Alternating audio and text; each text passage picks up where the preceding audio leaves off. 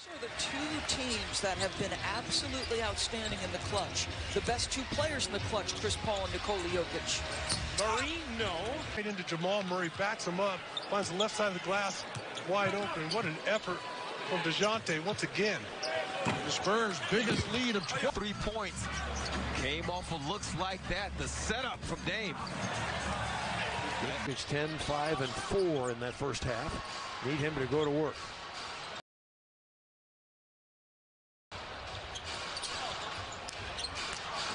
Jeremy Grant up and under, scoring.